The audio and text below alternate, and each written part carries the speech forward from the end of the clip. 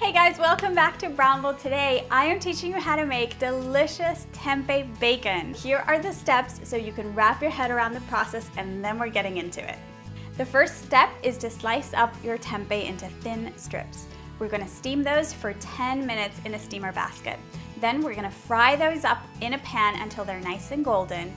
And we're going to add a little marinade of some soy sauce, liquid smoke, and maple syrup so that that gets nice and flavorful.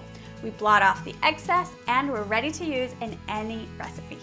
I have a block of tempeh here, and we're going to slice up the little pieces of bacon that we're going to make.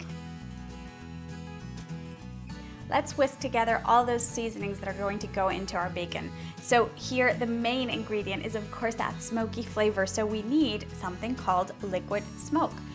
And we're gonna add some to a bowl. A little goes a long way here, it's really powerful. We're also adding some soy sauce.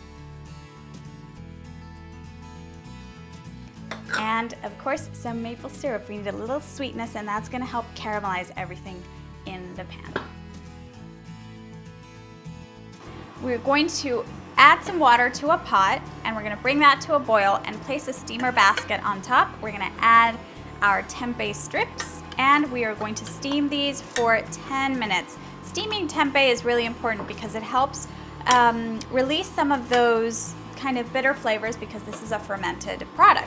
Once you have steamed your tempeh strips, we're going to fry them up in a pan. So we're going to heat it at about medium heat, and we're going to add some high heat oil. This could be canola, safflower, sunflower, even coconut oil if you'd like. And we're going to add some, we're going to reserve some for our second batch. Most likely you're going to need to make 2 batches. Now of course, the more oil you add, the crispier these will be. So just play around with whatever you prefer. If you want to use minimal oil, these are just going to be a little bit softer and not as crispy on the edges. Once you see they're getting nice and golden, and this happens fast, you just flip. And once it's golden on both sides, we're going to start removing those and adding the rest. It's very important to get them all golden before we add them all back in and add the seasoning that we prepared with the liquid smoke. Remember that after you are starting to add that second batch, you might need to add a little bit more of that oil to the pan if it seems too dry. Once all of them are nice and golden, we're gonna add them back into the pan. These are so crispy and delicious. All right, so they're all back in the pan. Let's make the magic happen. Let's add that beautiful seasoning, and we're gonna toss and move these around quickly.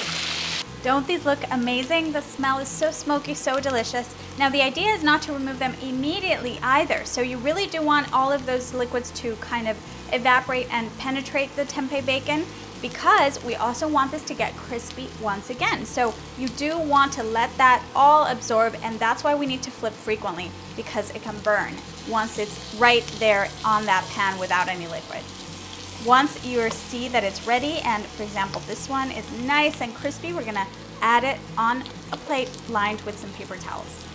This is delicious. You can now use it to make our tempeh bacon BLTs. You can use this on top of salads, for breakfast. The sky is the limit. Thank you so much for cooking with me today, and I'll see you again really soon with more at Brownble.